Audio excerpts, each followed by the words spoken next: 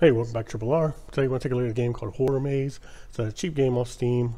It's kind of like Pac-Man with first person with a little more darker theme. You're running around the halls of this dungeon collecting yellow dots. There's 4 ghosts. They're trying to get you. So 3 of them make noise and 1 is silent from what I read, which is kind of a cheap way to get you. But it's very basic. All you do is walking around. You can't interact with anything. Well, that's not exactly true. There's a key and there's a door. So you can grab the key, go to the door, next level, which I haven't been able to do yet. So go ahead and start it up.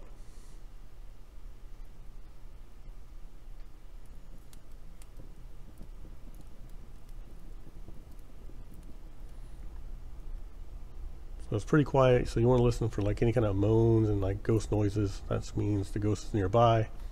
So you want to be on the lookout for that, because you have to pretty much turn tail and run as fast as you can.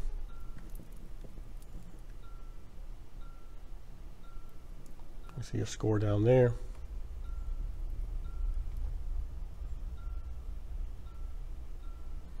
So you're going to run around, collect these dots, look for that key, which I'm not sure if it's randomized or not. I think it probably is. Well, I found it twice. Nothing down here. It's weird.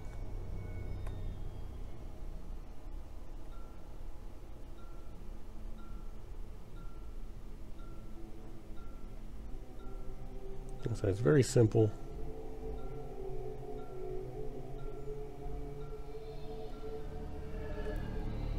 So you see the ghost down there. There's 2 of them. Oh, man. That's what happens when they get you. There's my high score. So I scored 1800 there.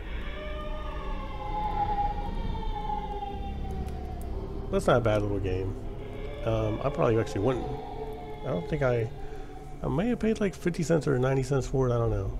But this definitely should be a free game. I probably wouldn't pay that. Well, as a free game, it'd be like probably just a 5 out of 10. Something to play really quickly and get a high score and move on. But definitely anyone can play it because it's just walking around. And there's a little bit of tense, moments with the ghosts. Especially if you're able to see them and, start running.